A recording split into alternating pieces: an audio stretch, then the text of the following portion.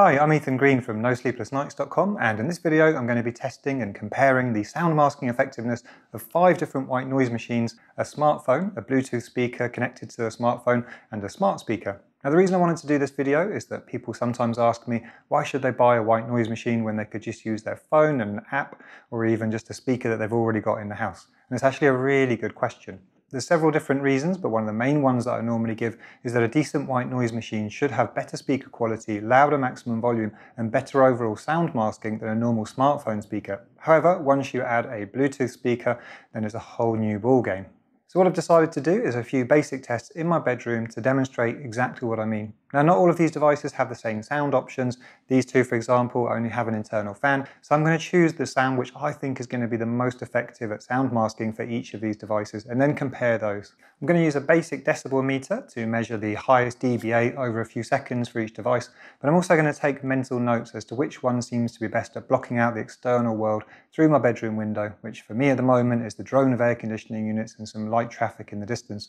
But then just to make life even harder for each device, I'm going to play some loud dance music on my TV next door in the living room, which has quite a lot of bass, so it'll be very interesting to see if any of them can block that out. My plan is to put the decibel meter by my pillow on the bed and then have the devices on a table 3 meters away, basically by the bedroom door, in between me and the TV. If you'd rather just see the results, I'll put the timestamps in the description below so you can jump ahead. And finally, if you'd rather see more information about each individual device and all the features and sound options that they each have, then I'll put links to the reviews that I've done in the past. So with that said, let's get on with the first device. Okay, here we are in the bedroom. Before we start with the white noise machines, let's have a listen to the ambient room noise. Got my decibel meter here. In a second I'm going to stop this filming, run next door, turn the TV on so we've got the music as well as the ambient noise through the window, and have a listen. So here we go.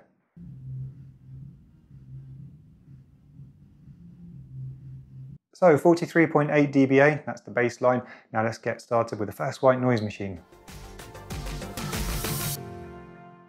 First up then, we have the LectroFan Evo. This is one that I've got high expectations for where the volume is concerned, but also the sound quality. This is one that I've long recommended. It's a really good white noise machine, lots of options and really good white noise and fan sound. So let's have a listen.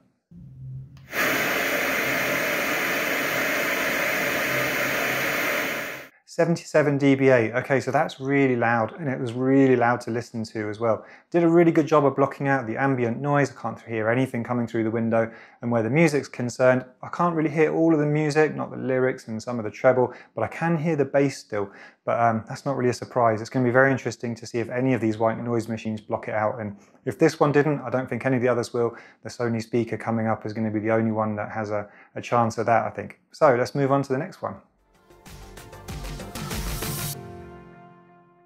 Here we have the Dreamegg D11. This is a budget white noise machine that doesn't have that many sound options, so I'm going to put it on the white noise and have a listen.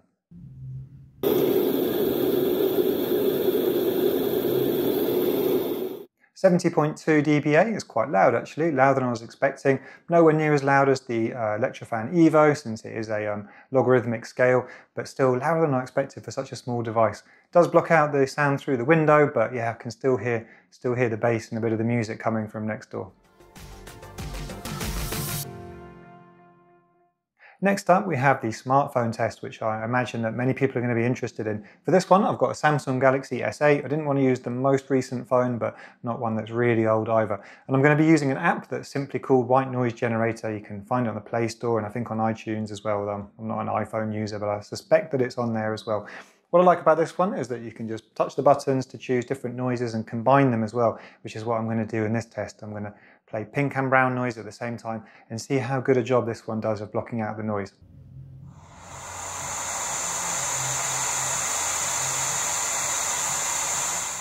So 70.9 for the Samsung Galaxy S8, which is actually pretty loud. It's louder than I was expecting. However, it didn't do a very good job of blocking the music from next door. I could still hear the lyrics, I could still hear the bass, so even though it's quite loud, I think the sound is quite directional. I had it on the table and it's pointing towards me, so I don't know, perhaps it just didn't fill the room with the same sound masking white noise as some of the other devices do.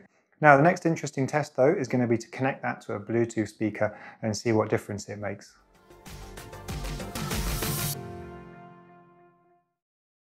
Okay, for this next test, I'm going to use the same phone and the same app and the same settings, but I'm going to connect it and play it to my Sony SRS-XB12. Now this is a Bluetooth speaker which I've chosen specifically because it's a similar size as the white noise machines. It's quite portable as well. It's not particularly heavy and it's not enormous either. It's actually a similar price to some of the white noise machines. I didn't want to go ahead and buy the world's most expensive speakers because I just don't want to buy one, I don't need one. And also I think it would be an unfair comparison. I think it's quite obvious that if you connect some incredible Sonos speakers and onto your walls and then play white noise through them, it's going to blow these machines out of the water. But if you're someone that's on a lower budget and you don't want to spend hundreds and hundreds on the world's best speakers or thousands, then this is a speaker which you can afford. At the moment, I think it's around $60. So let's have a listen.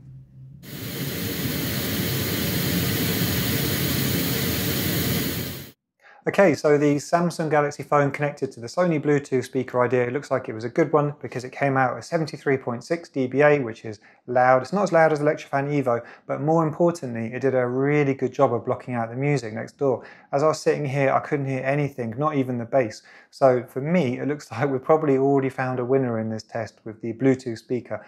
Very interesting, but let's find out if the other white noise machines have any chance of blocking out the music to the same extent that this one did. Next up we have the tiny little Lectrofan Micro 2. Now I thought I'd include this one just to see what difference it makes if you use one of the smallest white noise machines that are out there. Not expecting particularly loud volume or great sound masking from this one, but I'm expecting something because I actually quite like this little speaker. It's a really good one for portability and it does have some decent sound options. So let's have a listen.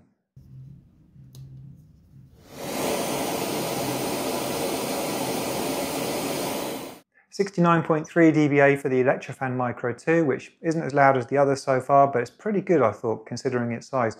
When it came to blocking out the music next door, I could still hear the bass, which is kind of what I expected, but yeah, blocks out everything else and the ambient noise, so yeah, pretty good job considering how tiny that one is. Okay, here we have the Snooz. This is a white noise machine that has an internal fan, there's no recordings, no speaker, so it's going to be interesting to see if it has any chance of blocking out the sound from next door.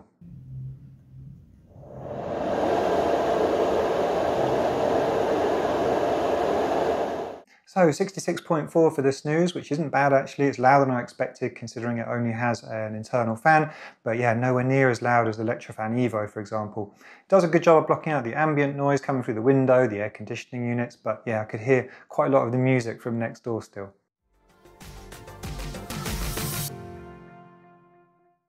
Here we have the Dohm Uno. It's actually an older model, still says Marpac, but Marpac merged with Yogasleep and it's just the Dohm Uno now. And I'm expecting this one to be very quiet. It's historically a device which is very quiet. It just has an internal fan as well, like the Snooz. So let's have a listen.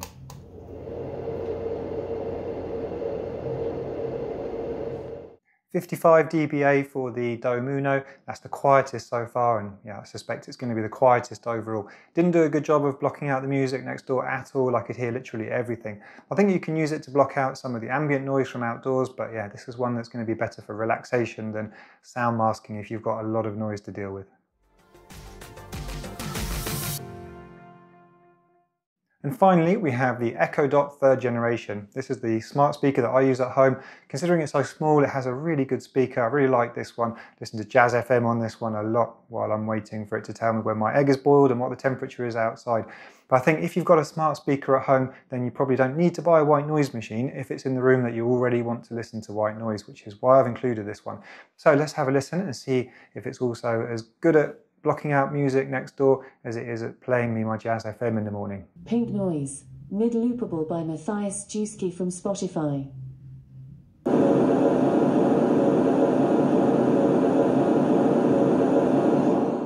So 74.2, that's a pretty good result for the Echo Dot. Very loud and filled the room with sound as well, so I was quite impressed with that one. Blocked out everything coming through the window and most of the music, but yeah, like most of the other devices, it didn't quite block out the bass for me. But yeah, overall, as a smart speaker, it did a good job of playing me white noise.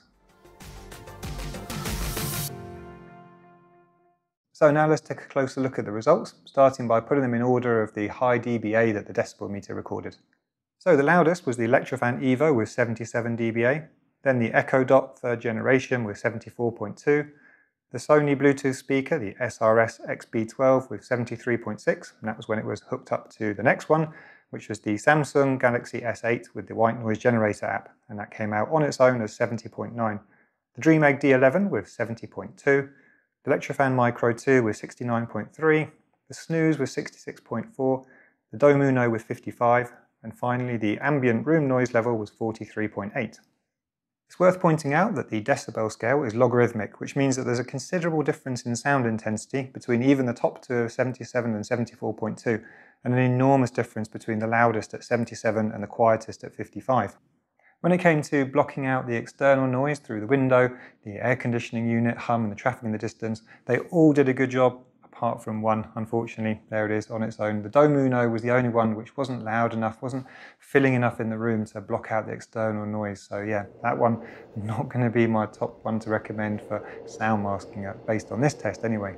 When it came to blocking out the Rhythm is a Dancer remix that I had on my TV on repeat next door, the results were more mixed, and they fell into three groups, I found. The Dohm Uno, the Snooz and the phone really didn't do a very good job of blocking it at all, and I could hear everything from the bass to the lyrics.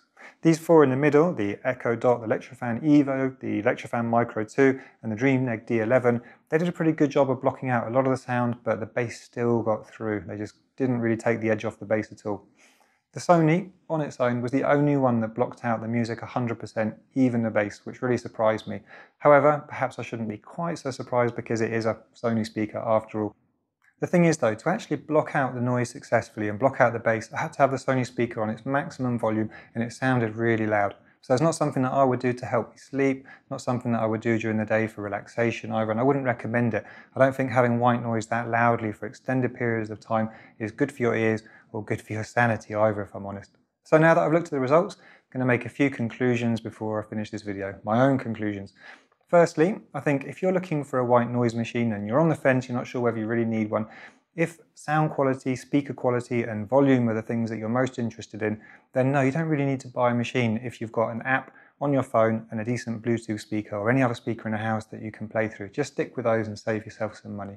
Secondly, if you do want to listen to white noise and you need to block out external noise, then if it's quite loud, then I don't think you're going to be particularly successful with one that has an internal fan.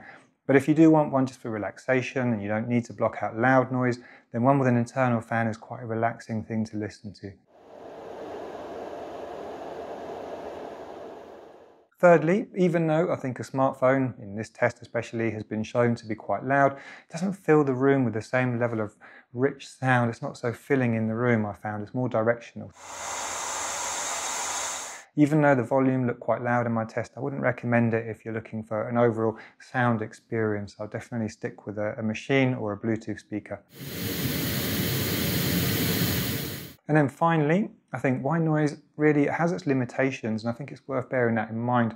Even though I do reviews of white noise machines and I sometimes recommend it as a way to help people sleep better if external noise is bothering them, I think it really does have limitations. I wouldn't recommend listening to white noise night after night. I don't think it's particularly good for you. And I also find that if you can just find a way to block the noise, it's perhaps better. So for me, that means earplugs generally, sometimes headphones, just listening to music that you like, perhaps more of an enjoyable experience than blasting white noise night after night after night. So there you go. I hope that you found this video useful and interesting. If you did and you'd like to buy any of these devices that I've covered, you can find links to do so in the description below. And please also subscribe to my YouTube channel to keep in touch with me and see future reviews. Thanks again. This is Ethan from No Sleepless Nights.